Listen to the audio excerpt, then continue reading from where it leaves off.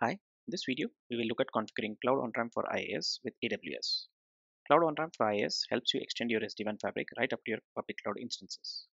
Cisco SD-WAN offers an automated workflow-based option to configure the required cloud networking to connect to your enterprise SD-WAN fabric. Now there are multiple ways to connect to the cloud. For example, you can instantiate a virtual device within the VPC or use a transit architecture and connect to multiple VPCs, or even use AWS Transit Gateway, which is the latest offering. In this video, we will use AWS Transit VPC architecture to connect to AWS from the branch network. Attached is the topology we will use for this demo. I have an instance running in a host VPC in the AWS Frankfurt region and an edge in a branch connected to an internet transport. Now, using Cloud On-Ramp, we will spin up two CSRs in a transit VPC and register them to the controllers.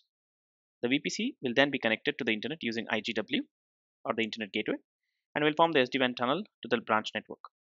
We will then connect the transit VPC to the VGW in the host VPC via standard-based IPsec and ensure all VPC routes are exchanged within the SD-WAN fabric. So let's begin. So I have a branch up and running within the network. So let's check our configurations in AWS. So this is my EC2 instance, which is running within the Frankfurt region. Let's go to VPCs. And here you can see that there is an SD-WAN VPC and there is a default VPC. My instance is actually running in the SD-WAN VPC. Let's go down and look at the virtual private networks. Let's look at customer gateway, and I don't have any customer gateways. I don't have any virtual private gateways. And if I go to site-to-site VPNs, I don't have any site-to-site VPN connections. Let's head back to vManage. Now the first thing that we need to do is to create a template that will be assigned to our virtual instances in the transit VPC. So let's go to templates. Now I have already defined a template, so let's take a quick look at them.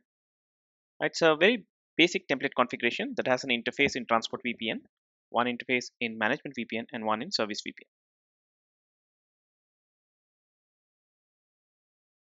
So let's go ahead and attach this template.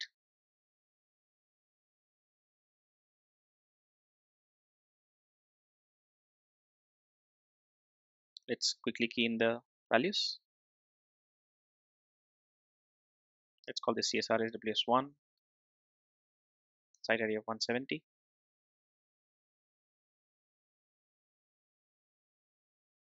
And let's call this CSR AWS2. We'll use the same site ID. Click next. Let's quickly check the configuration. So this is the configuration that will be pushed to the device once it comes online. Let's click configure.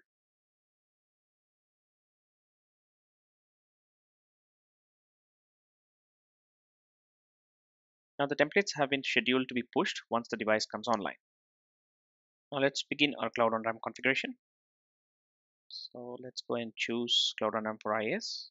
Let's add a new cloud instance. Let's add Amazon. Now here you can use an IAM role or an API key. We'll use API key. Let me key in the details. Next, let's choose a region, which is EU Central 1. Let's give a transit VPC a name of SD-WAN Transit. Let's select our CSR version, which is 17.2. Let's select C4 large. Let's just put a value of 5 for max host VPCs. And let's choose our device pairs. We don't need any advanced configuration, so we'll just click proceed.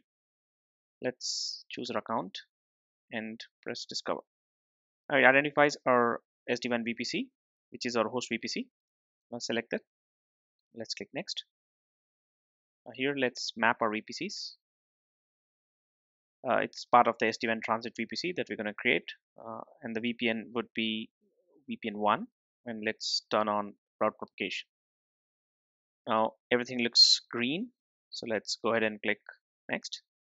Now in the backend, vManage will make multiple API calls to AWS and provision the required infrastructure.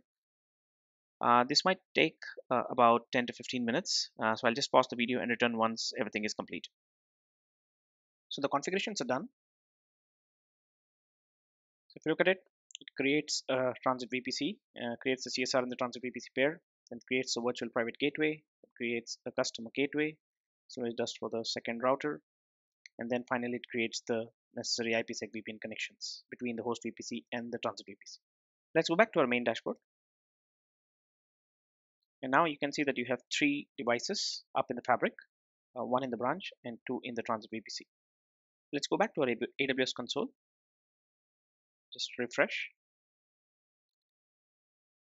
And here you can see that we have 2 instances of CSR that have been spun up as C4 large. Let's go back to VPC. Let's do a refresh. And here you can see that it created the SD-WAN transit VPC. Let's go back to our VPN connections. Click customer gateways, and you will find that we have 2 customer gateways for the 2 CSR routers that have been spun up in the transit VPC. Let's go to virtual private gateways. We have the virtual private gateway that's been created. And then if you go to site-to-site VPN connections, we see 2 site-to-site VPN connections. Now let's go and click one of them. And then click the tunnel details. And you can see that you have 2 tunnels up from this transit VPN.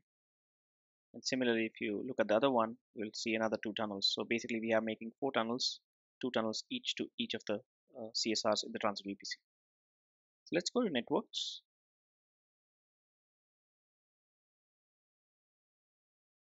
Let's go back to our branch router and check our BFT connections.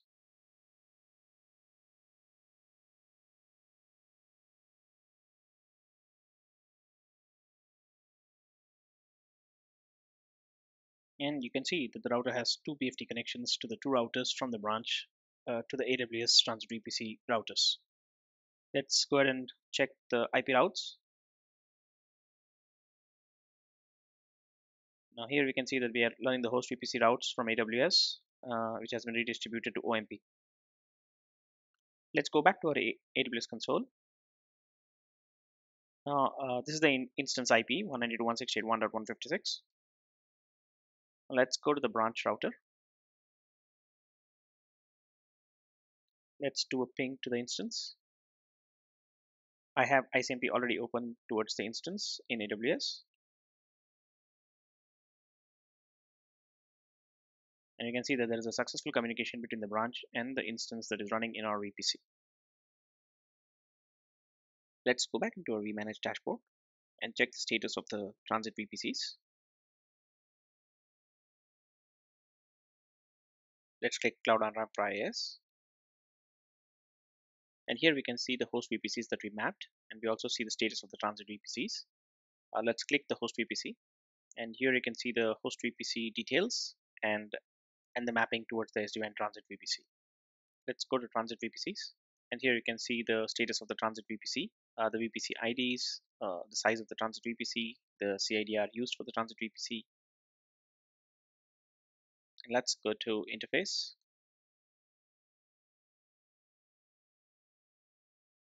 Click on real time. Now you can actually see the real-time traffic that is flowing across towards the VPC from a branch. Since it's a demo environment, we don't have much traffic between the branch and the transit VPC. Thus, using Cisco SD-WAN, we can seamlessly extend your SD-WAN fabric from on-premise to the cloud using an automated workflow from vManage. In subsequent videos, we'll look at connecting to Azure in a similar fashion, and also leveraging the AWS Transit Gateway for connecting between on-premise and the cloud. That's it for this demo, and thanks for watching.